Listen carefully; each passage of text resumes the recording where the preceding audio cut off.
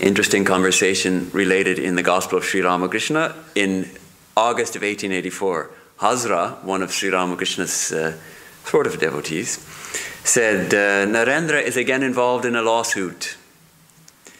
Sri Ramakrishna said, he doesn't believe in Shakti, the Divine Mother. If one assumes a body, one must recognize her. Hazra replied, Narendra says, if I believed in Shakti, all would follow me, therefore I cannot. Sri Ramakrishna, but it is not good for him to go to the extreme of denying the Divine Mother. He is now under Shakti's jurisdiction. Even a judge, while giving evidence in a case, comes down and stands in the witness box. We're reminded here, I'm reminded at least, of Sri Ramakrishna's teacher of non-dual Vedanta, Totapuri, who was well established in, he was a knower of God, a knower of Brahman, an awakened, illumined soul. And yet he did not accept the different deities. He did not accept Mother Kali, thinking that there, after all even the deities are anitya, impermanent. They merge back into the infinite Brahman. And yet, he finally had to accept the Mother. As we recall, he was unable to remain in samadhi. He was established in samadhi, but then he got dysentery, and the pain of the stomach cramps dragged his mind back to the body. And he decided he would drown himself in the Ganges. So one night he just walked out into the Ganges to drown himself. Somehow he was walking on a sandbar and he couldn't find water deep enough in which to drown himself. And suddenly his heart opened and he realized that this was all the Divine Mother's play, and that as long as he had a body, he was under the jurisdiction of the Divine Mother. So he became a devotee also of Divine Mother. Anyhow, back to Narendranath and Sri Ramakrishna. Surely Sri Ramakrishna would be encouraging Narendra to accept the Divine Mother. And interestingly, Narendra told him, why? I have meditated on Kali for 3 or 4 days, but nothing has come of it. So we sense that he's trying to accept the Mother. And we also smile a little. To meditate for 3 or 4 days and expect a result, it seems a little naive. And yet again, Swami Vivekananda, being the perfected yogi that he was, we should expect something perhaps after just 3 or 4 days meditation. Sri Ramakrishna replied to him, all in good time, my child. Kali is none other than Brahman. That which is called Brahman is really Kali, the primal energy. When that energy remains inactive, I call it Brahman.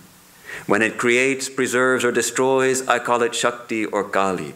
What you call Brahman, I call Kali. Sri Ramakrishna used to repeat this in different ways, that the infinite, unconditioned, absolute reality, called Brahman, is also inseparable from Shakti, that which creates or manifests this world of names and forms. And used to say it was like fire and its burning power. You can't separate the burning power of fire from fire. You can't separate the whiteness of milk from milk. You can't separate the wriggling motion of a snake from the snake itself. Likewise, you cannot separate Brahman and Shakti. So he would say, it is Brahman whom I address as Shakti, which means power, or Kali. So finally came the great turning point. And actually, there are 3 great turning points in Vivekananda's life in relation to the Mother. We'll take up each one of these in turn. This first one, Narendra became desperate to solve his problem, his financial problems, and how to feed the family. He approached Sri Ramakrishna for help. And I'll read a little bit of a lengthy quote from Swami Vivekananda himself on what happened. He says, one day the idea struck me that God listened to Sri Ramakrishna's prayers. So why should I not ask him to pray for me for the removal of my pecuniary needs, a favor the Master would never deny me? I hurried to Dakshineshwar and insisted on his making the appeal on behalf of my starving family. He said, my boy, I can't make such demands. But why don't you go and ask the mother yourself? All your sufferings are due to your disregard of her. I said, I do not know the mother. You please speak to her on my behalf. You must. He replied tenderly, my boy, I have done so again and again, but you do not accept her, so she does not grant my prayer. All right, it is Tuesday. Tuesday, of course, is a day especially sacred. Tuesdays and Saturdays, sacred to the mother. All right, it is Tuesday. Go to the Kali temple tonight. Prostrate yourself before the mother and ask of her any boon you like. It shall be granted. She is knowledge absolute, the inscrutable power of Brahman. By her mere will, she has given birth to this world. Everything is in her power to give. Vivekananda continues, I believed every word and eagerly waited for the night. About 9 o'clock, the master asked me to go to the temple. As I went, I was filled with a divine intoxication. My feet were unsteady. My heart was leaping in anticipation of the joy of beholding the living goddess and hearing her words. I was full of the idea. Reaching the temple, as I cast my eyes on the image, I actually found that the Divine Mother was living and conscious, the perennial fountain of divine love and beauty. I was caught in a surging wave of devotion and love. In an ecstasy of joy, I prostrated myself again and again before the mother and prayed, Mother, give me viveka, discernment. Give me vairagya, renunciation. Give me knowledge and devotion. Grant that I may have the uninterrupted vision of thee. A serene peace reigned in my soul. The world was forgotten, only the Divine Mother shone in my heart. So the mother became real to him. This was a real turning point, an experience of God realization, described in his own words. So he returned to Sri Ramakrishna's room. And the first thing Sri Ramakrishna said to him was, well, did you ask Mother? Did you ask her about your financial difficulties? I forgot all about it. He had forgotten completely about it. What should I do now? Go back. Ask her again.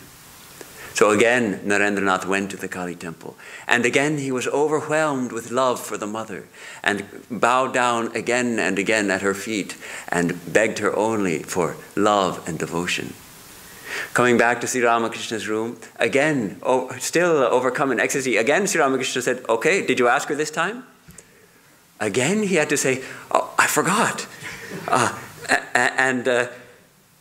He said, how thoughtless.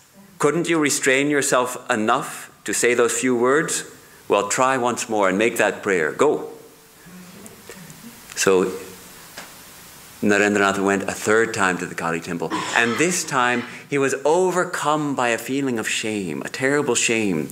And as he puts it, he thought, what a trifle I have come to pray to the mother about. It is like asking a gracious king for a few vegetables. What a fool I am. In shame and remorse, I bowed to her respectfully and said, Mother, I want nothing but knowledge and devotion. So this was the first great turning point in Vivekananda's life, where he realized who is Mother, the grantor of knowledge and devotion, the embodiment of infinite love. And of course, we can say that then Narendra came to Sri Ramakrishna and he understood that it's Sri Ramakrishna this is part of his play, and I suppose a test also. And he insisted that Sri Ramakrishna grant that his family not suffer so much. And after repeatedly insisting and forcing him, as it were, first Sri Ramakrishna said, I asked you to pray for yourself, you couldn't do it. It seems that you are not destined to enjoy worldly happiness. What can I do about it? But he wouldn't let him go. So finally he said, all right, your family will not lack basic food and clothing. Their basic needs, they will have it. So Anyhow, Sri Ramakrishna was utterly thrilled that Narendra had accepted the mother, and he taught him a song, which is Ma Tong Hitara, O Mother, thou art our sole redeemer. Thou, the support of the three gunas, higher than the Most High. It's a beautiful song, and he spent the whole night up singing it in ecstasy, singing this song again and again and again. The next day, one devotee visited Sri Ramakrishna around noon and found Narendranath sleeping outside, and he visited Sri Ramakrishna, and Sri Ramakrishna was overjoyed. He said, look here, that boy, Narendra, that boy is exceptionally good. His name is Narendra. He would not accept the Divine Mother before, but did so yesterday. He is in straitened circumstances nowadays, so I advised him to pray to the Mother for riches, but he couldn't. He said he was put to shame. Returning from the temple, he asked me to teach him a song to the Mother, which I did. The whole of last night he sang that song, so he is sleeping now. Then with unfeigned delight, he said, isn't it wonderful that Narendra has accepted the Mother? Finally, the disciple had accepted the Guru's mother. What actually happened on that night, we can only guess. Much later, he let fall a few hints. Sister Nivedita recorded them. He said, how I used to hate Kali and all her ways. That was the ground of my 6 years' fight, that I would not accept her, but I had to accept her at last.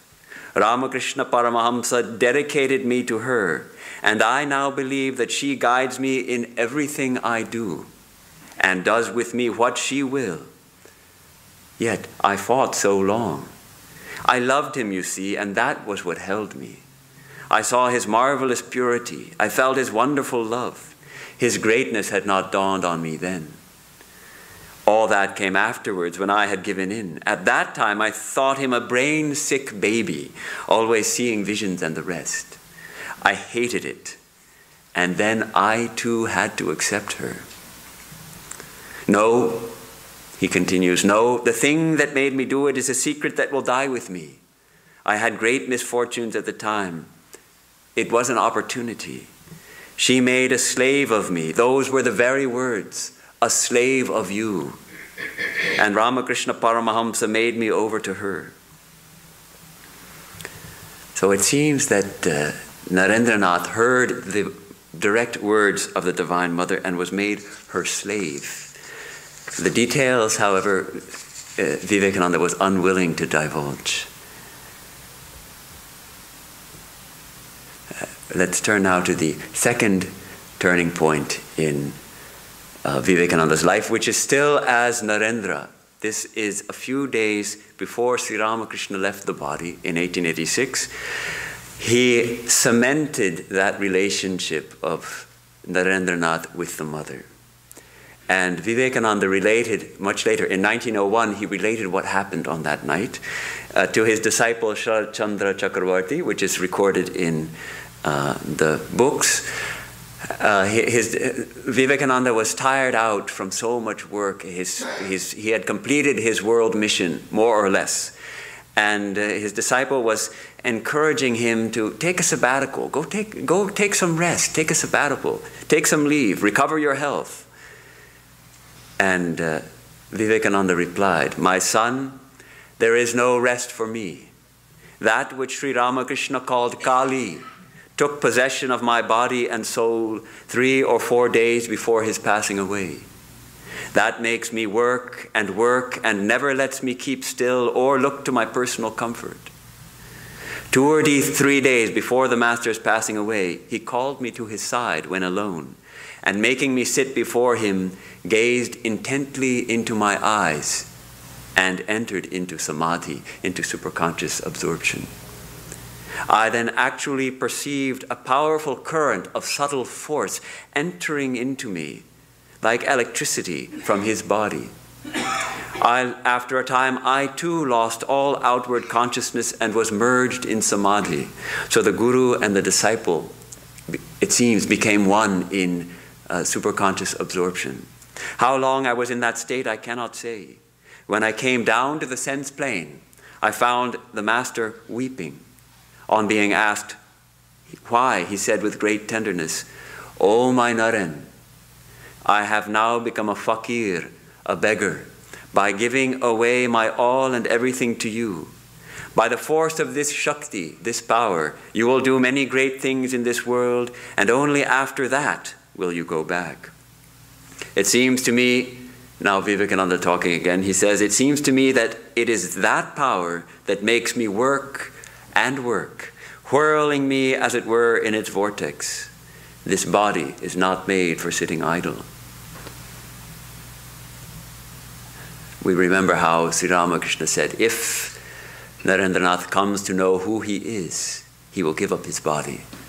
So the mother has kept a veil over his eyes, so he doesn't know who he is. And yet, that veil is so thin, so very thin, it may be rent at any time. So we may ask, clearly from these accounts, we understand that Vivekananda was utterly dedicated to the mother and looked on her as the master who was guiding him and even making him work, making him do everything. So why then did he not tell the world about her? Why did he not proclaim her from the pulpit, as it were?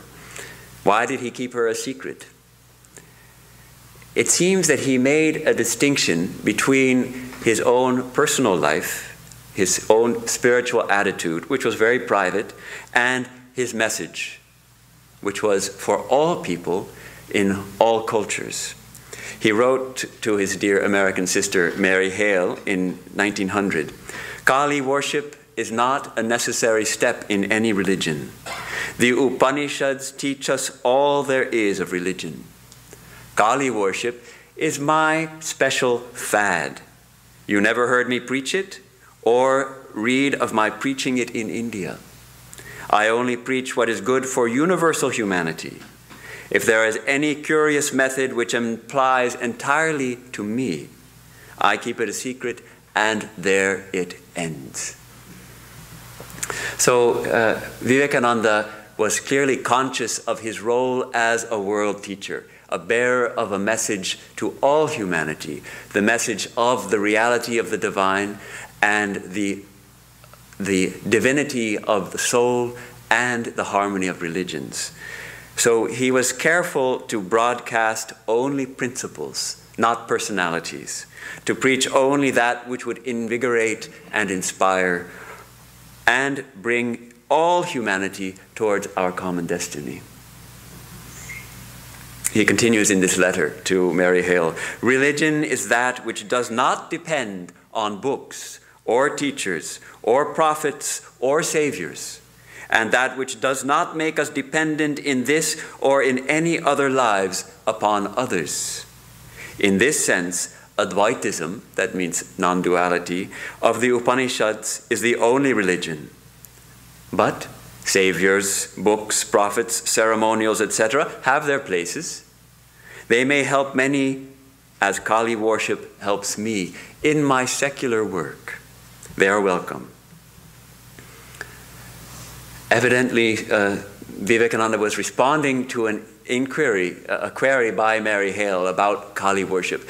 And the image of Kali was used by Christian missionaries to demonize Hinduism because, and we'll come a little more to that shortly, but we know that the image is a little bit disconcerting with the severed heads and the sword. And so it was used by Christian missionaries to demonize Hinduism and to encourage the Americans to give money to the missionaries so they could convert the fallen heathens to Christianity from that terrible religion called Hinduism, which worships this gruesome Kali.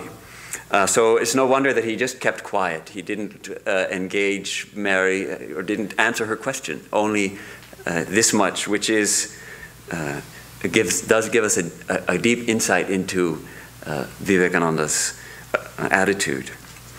So, though he did not discuss or teach Kali publicly, but to his intimate disciples in Thousand Island Park, he did teach them about Mother.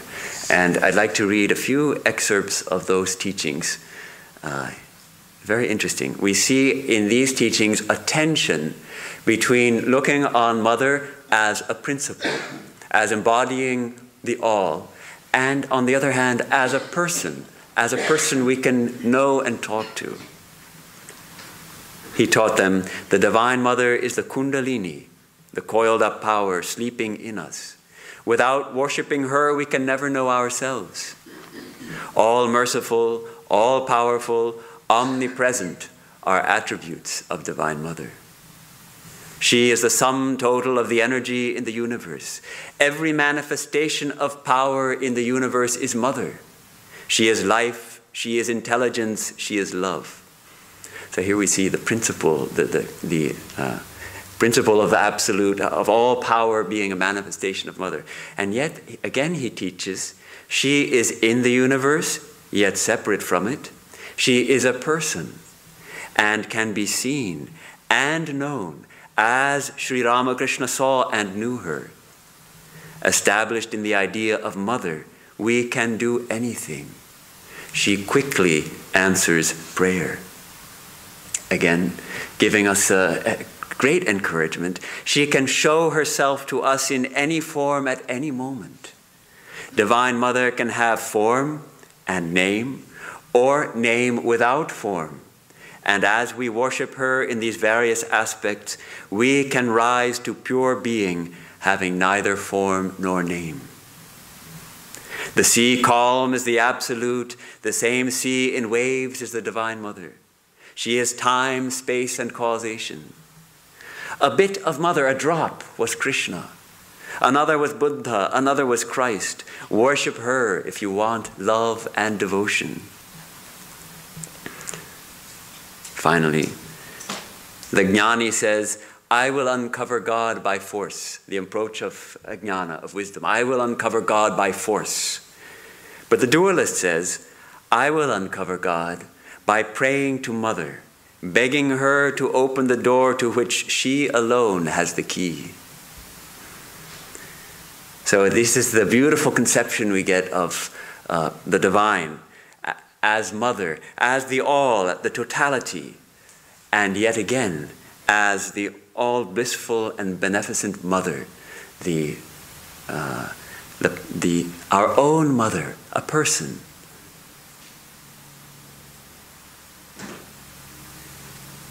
As the verse says, Sarva Mangala Mangalye, O Mother, who art the auspiciousness of all auspicious things.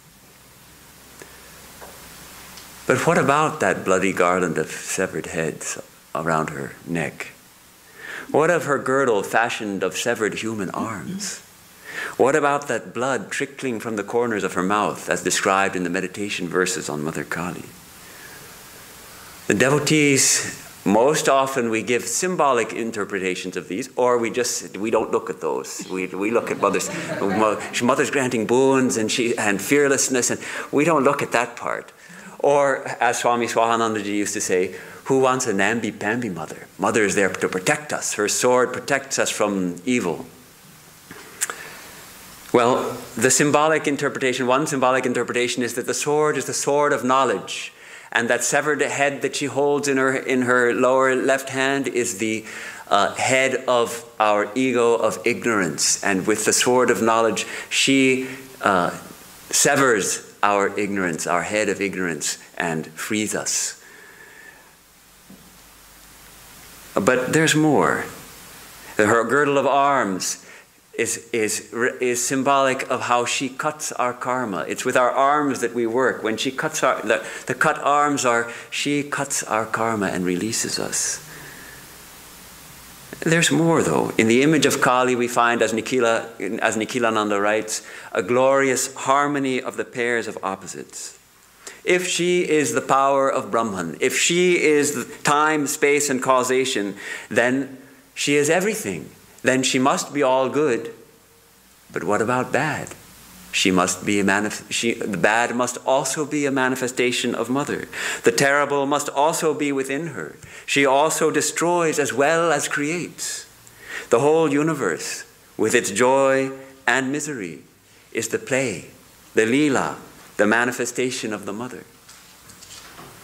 And what we want to say is, that's all well and good, but as the young Swami Turiyananda, as Hari asked Sri Ramakrishna, that's all well and good, but this play of God is our death. And Sri Ramakrishna answers, please tell me who you are. Tell me who you are. God alone has become all this. Maya, the universe, living beings, and the 24 cosmic principles. As the snake I bite, and as the charmer I cure.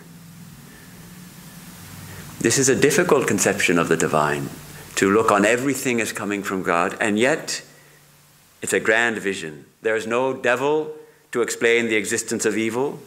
Good and evil are just two faces of the absolute. It's a mature outlook, a mature attitude. Sri Ramakrishna says, this world is the Leela of God. It is like a game. In this game there are joy and sorrow, virtue and vice, knowledge and ignorance, good and evil. The game cannot continue if sin and suffering are altogether eliminated from the creation. This is the perfect wisdom, that God has become all this. Nothing exists but the divine. And good and evil are only relative. They're different sides of one coin.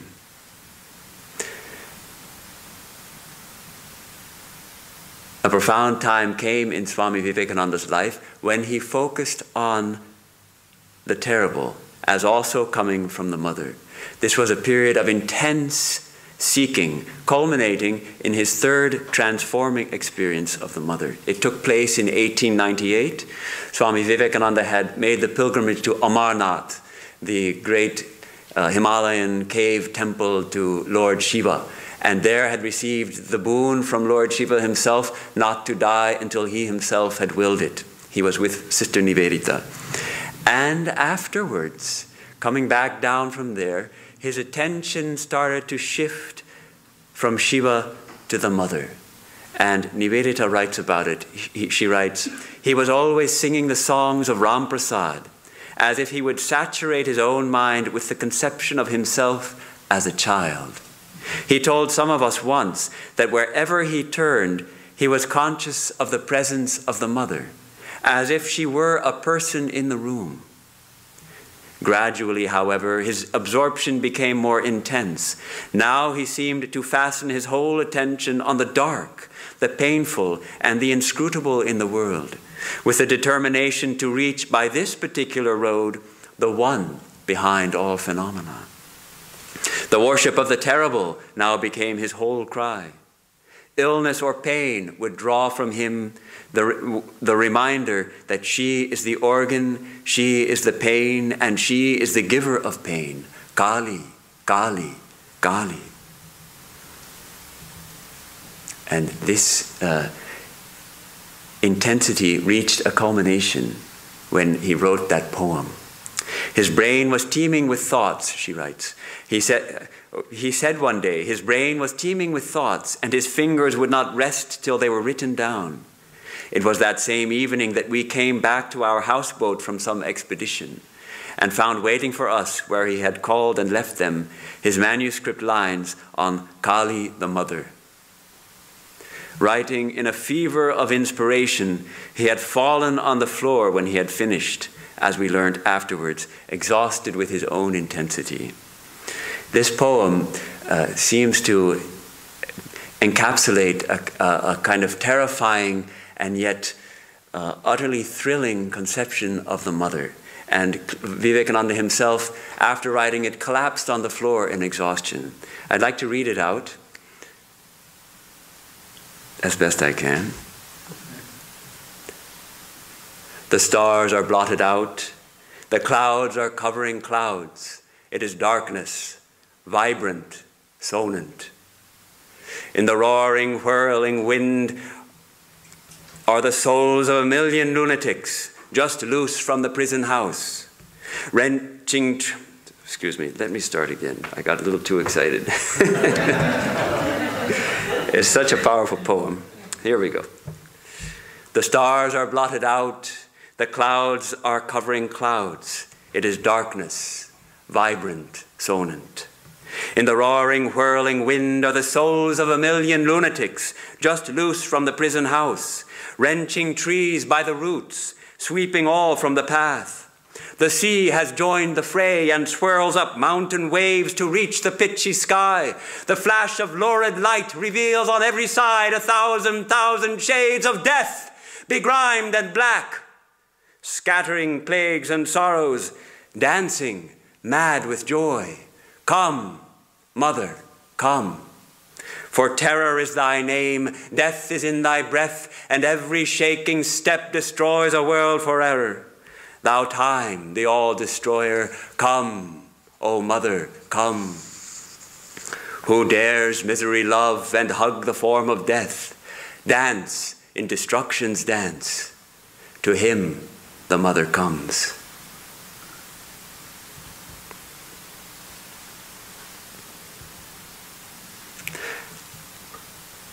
After this, Vivekananda spent a week at a famous shrine to the Divine Mother called Ksir Bhavani, the mother who is worshipped with milk, condensed milk, practicing intense spiritual disciplines. And of this period, he said, it all came true, every word of it. Who dares misery love, dance in destruction's dance, and hug the form of death? To him the Mother does indeed come, I have proved it, for I have hugged the form of death.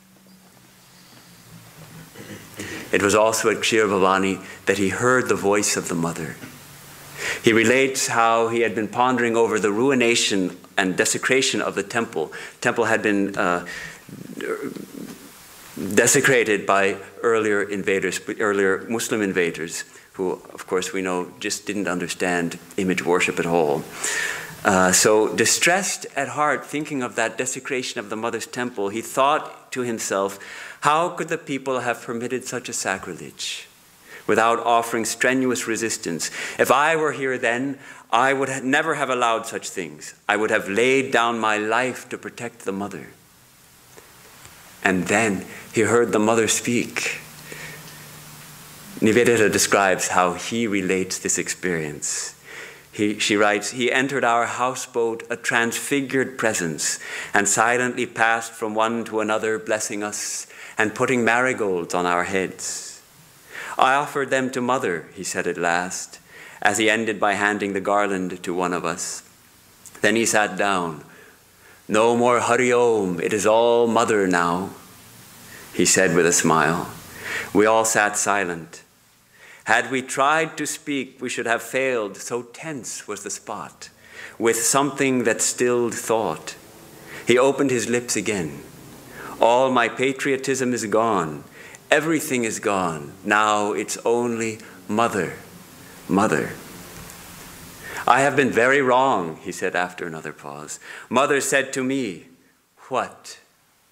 Even if unbelievers should enter my temples and defile my images, what is that to you? Do you protect me, or do I protect you? So there is no more patriotism. I am only a little child.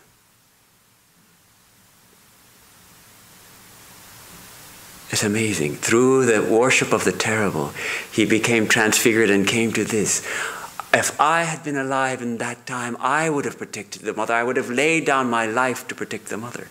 What? Who protects whom?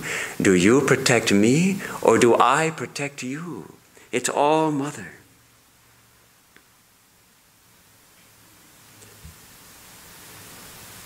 So this very powerful poem and this amazing experience which followed it, what more to say about it? We find Swami Vivekananda tried to express in this poem some aspects of the terrible aspect of the divine. It's a unity of both the good and the bad. And perhaps that's why this conception of Kali is so satisfying. It's a complete picture. Nothing is left out. Is the divine infinite, is the absolute behind everything? Then we must be able to see the Mother not only in the good, but also in the bad. We should say not the good and bad, but the seemingly good and the seemingly bad. Back of creation and preservation, back of annihilation as well. and as time the all-destroyer. The divine conceived of as time. In this world, time destroys everything. The clock never stops ticking, and all our hopes and all our joys and all our sorrows and all our dreams and all our fears, everything is swallowed up by time. Kali is the great devourer, crushing out entire worlds with every shaking step. Vivekananda wrote another poem in Bengali on Mother Kali. This poem was written in English. It's a long poem. We're not going to go into it, but just the last 2 verses, I'll read the translation. Nachuk tahate Shyama, let Shyama dance there, is the title of the poem. Awake, O hero, forsake dreams. Death stands at your head. Does fear behoove thee? This world full of sorrow is the body of God. His temple, the abode of ghouls in the midst of funeral pyres. His worship, perpetual battle, albeit always in defeat. Fear not. Let all desires, self, fame go. The heart be turned into a burning ground, and let Shyama dance there. This beautiful image of the heart, we know that Mother Kali dances in the cremation ground. Turn our heart into a cremation ground. And what do we burn there? We burn the corpses of these empty dreams that we live on. The empty dreams that we shall somehow be happy if we only get a good house and a good wife, or a good husband, or get our daughter or son married, and then we shall be all right, and then we shall be happy. These dreams are but bondages. Can we sacrifice all these desires? Can we let the mother crush them under her feet? Burn them in a big conflagration in our heart, and that becomes a cremation ground where the mother comes and dances. Then the mother comes. In the cremation ground of the heart, we burn the corpses of our desires, our hankering for name and fame, for lust and gold, and in that desolation, the mother comes and dances. This worship of the terrible, or at least acceptance of the terrible, brings a great freedom. It brings a great boldness, a fearlessness, a great dispassion, a detachment, vairagya. No more will we be attracted by the false glitter of this world. Then we want that. We want her who is the source.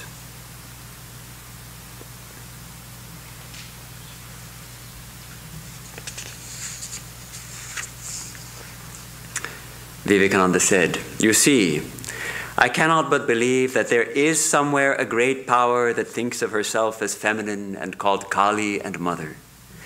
And I believe in Brahman too.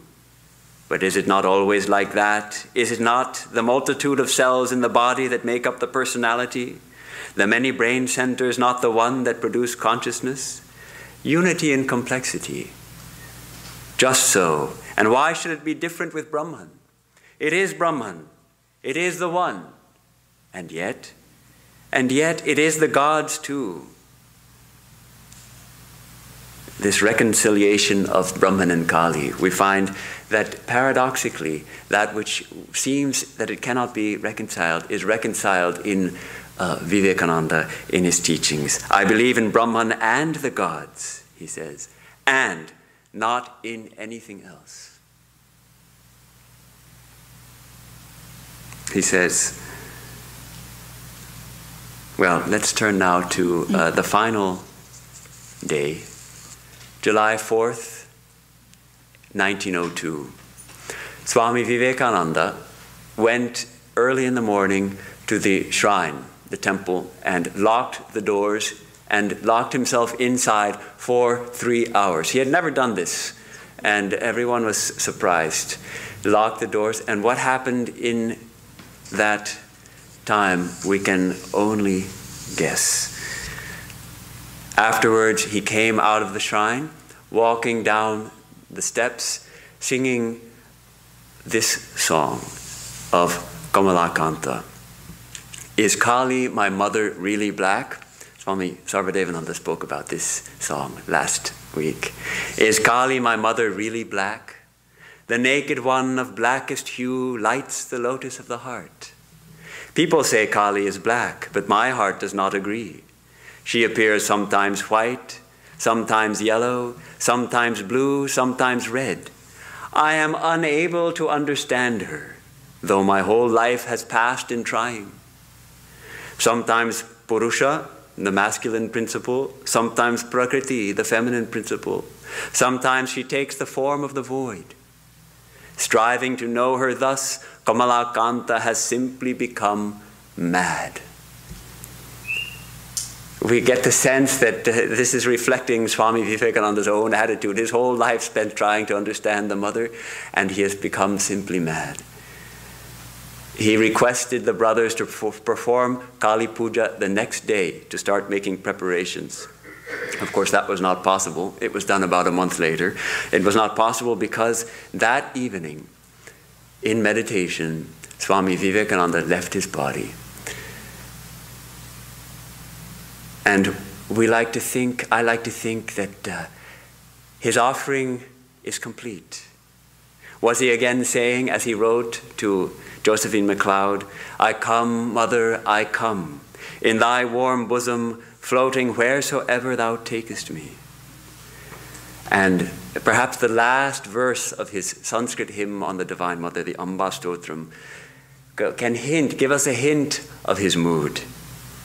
Whether I succeed or fail, she, who has ever inspired my understanding on the earth, who, devising sweet, playful ways, has led me since my birth along the most painful paths to perfection, she, the Mother, the All, is my refuge.